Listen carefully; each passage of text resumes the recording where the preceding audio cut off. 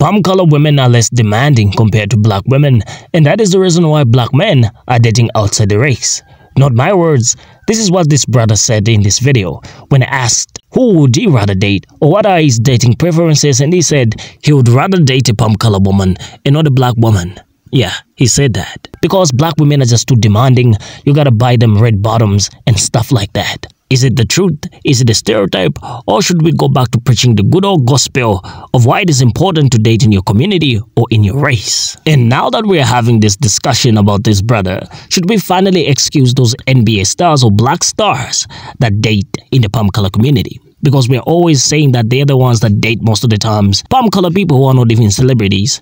Right? Black celebrities dating palm color women. Like, why is it so common nowadays? And now simple folk from the black community are dating outside the black community? Like, is there something going on that we should be aware of? Leave your thoughts in the comments. And remember, this is for educational purposes only. With that being said, let us begin.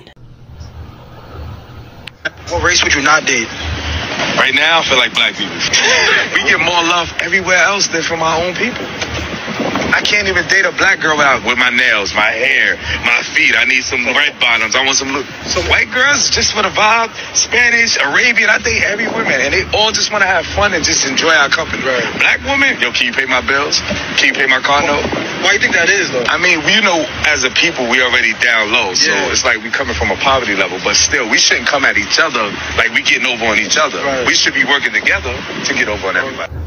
Black women, can y'all get up out of the seats down front? I'm gonna need for y'all to get up out of the seats down front and move to the back. I'm calling to the front white women, Spanish women, and Arabian women. Hell, all women of color. Please come down to the front. Find you a seat down front. Let's talk. Okay, y'all down front. Oh, there y'all are. Hey y'all, how y'all doing? Listen, what is y'all doing? What is y'all doing? He should not be running around here talking about black women since he prefers you all. We need for y'all to step up to the plate, right? Since he prefers y'all, we need for y'all to go out with him. Black women, we just don't have time for the clowning, right? For whatever reason, they view y'all as better than black women, right? So be better. Be better. I know y'all may think that type of man is beneath y'all. I know some of y'all think, hell, if he's denigrating and disrespecting his own women, what makes me think that he's going to be a good man to me? Don't think like that. Don't think like that. Give him a chance, please, because black women, we have been dealing with too much from this society and from black men, right? And so we've decided that we're going to focus on our healing. We've decided that we're going to focus on our education. They told us to choose better, so we're choosing better. We're choosing us, right? We're focused on, you know, getting that career. We're focused on spending time with those who want to spend time with us. We're focused on taking that vacation, right? And all they're focused on is talking about us. We need for y'all to step up to the plate and do your due diligence. Keep these types of men away from us. What y'all doing? Y'all said y'all was allies. Be an ally to black women and keep these men happy and away from us. Okay? Take one for the team. I'm telling you, everybody plays a role. And this is y'all's role. I know. A lot of y'all are like, but Tabitha, he's a clown. Yeah, we know that. We know that. But y'all have got to take one for the team. Truth doesn't mind being questioned, but a lie can't stand to be challenged. This is what happens when you talk to white people about race. And I laugh because it's sad, but it's also funny because it's incredible. And I recently experienced it myself. I had witnessed a transformation of an adult into a batch crazy Karen. It happened right in front of my eyes when we got on the topic of race. So I'm on vacation. I'm staying at a family member's house. We're all watching the Olympics. I'm sick, by the way, but I'm on the couch trying to relax. These Trump supporting family members are teary-eyed as they're singing the national anthem during the Olympics. You know, patriotic nationalist, and I'm getting a little uncomfortable, but it's okay. And then at the end, when they said liberty and justice for all, I said for white people, not for all white people, and that's all I said. And of course, that triggered the female, and she started lecturing me and going on and on and on, deflecting, denying, distorting, talking over me, just being a bully, being hateful. And then she said something that they usually say, some kind of crazy justify white supremacy, because that's what white people do, right? She said, we're talking about racial equality and racial justice for black folks. She said, well, I don't think that they should get racial justice because they can never get enough. They'll always want too much. They'll always want more and more and more.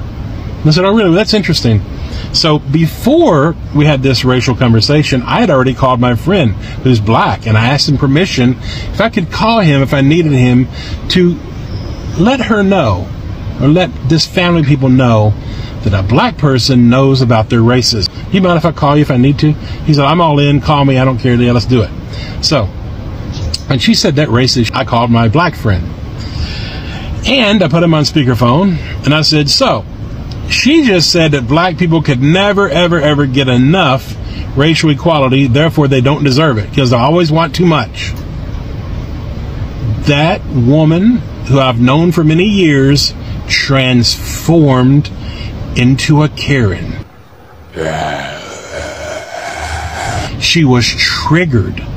It was, I swear to God, like a werewolf coming out.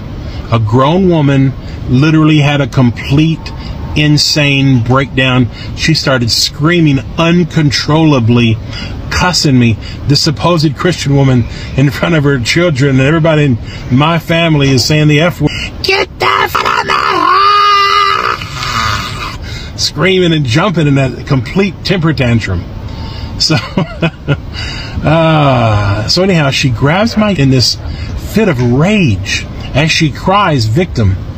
He's calling me a race. I'm not going to be humiliated in front of black people. I'm not a race. She grabs all my shit, just throws it in the yard, scaring everybody in the house. I even thought she was going to assault me at one point. She didn't, thank God, because I'd have her arrested, but she did manage to kick me out of the house, throw all my in the grass. So, you know, I got a hotel. I lost another family member. But you know what? I'll just add it to the list of family members, friends, and coworkers that I've lost. And would I do it again? Hell yes. Because at least she knows it made her question her morality racially, and it made her question the lies that she's living. And it forced her to think about something that she didn't want to think about. And the reason she got triggered, because for the first time in her life, she could not hide her racism from black people. That's why she got triggered. She had to face her own goddamn immorality and the own lies that she's living. It may not change her, I don't know if it will or not, but it'll let her know that racism is unacceptable. And that's what we have to do, folks. Hold white people accountable for their racism. Now, you might want to time it right so you don't get kicked out of somebody's house or get assaulted, but hey, sometimes you got to do what you got to do, right? But anyhow, hold each other accountable, folks. That's what we have to do.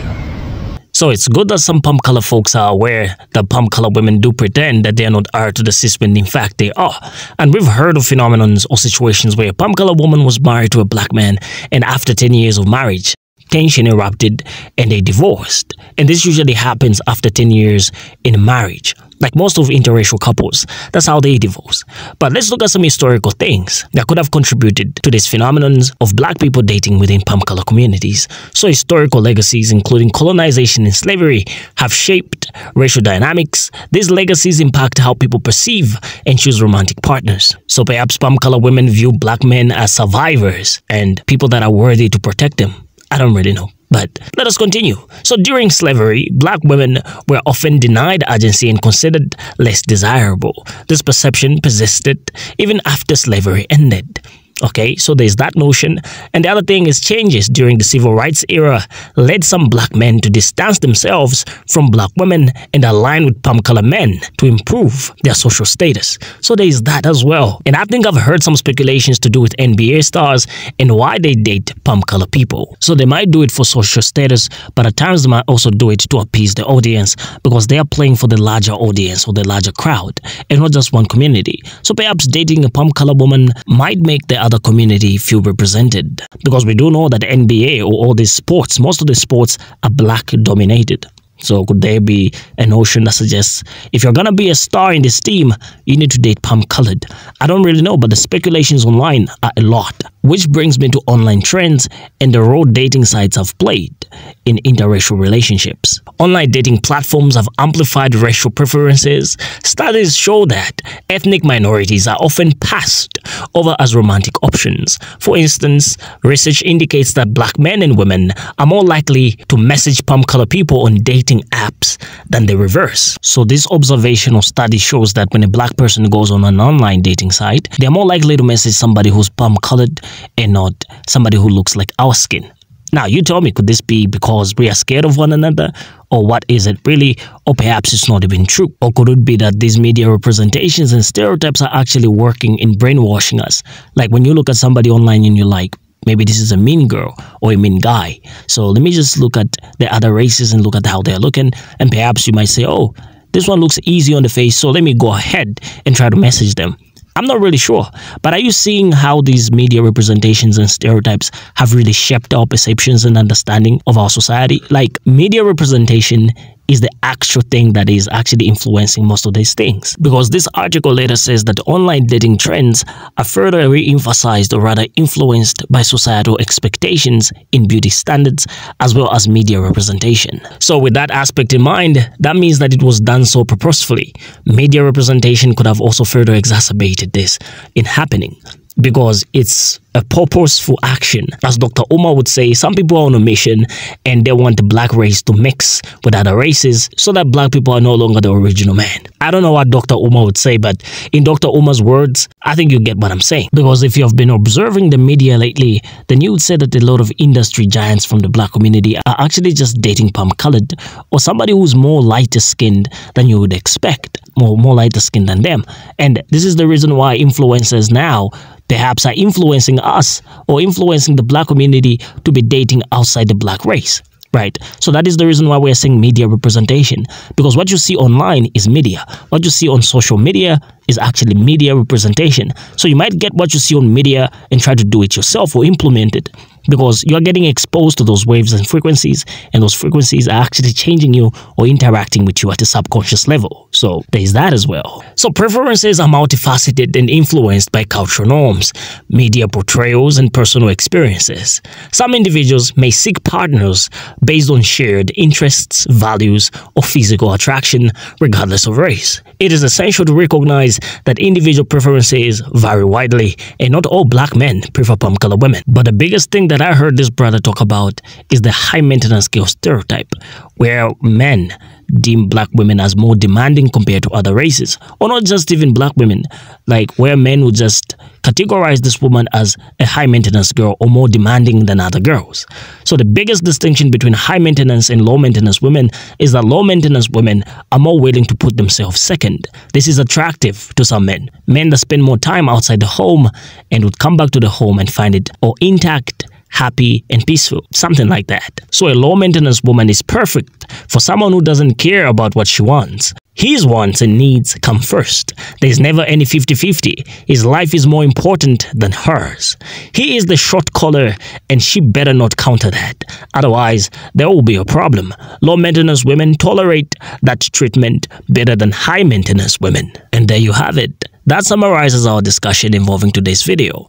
But you leave your thoughts in the comment section and tell us what you think. And remember, this was just our perspective, and your perspective also matters in these discussions. Signing off for now. I'll see you in the next video. Please like, share, and subscribe.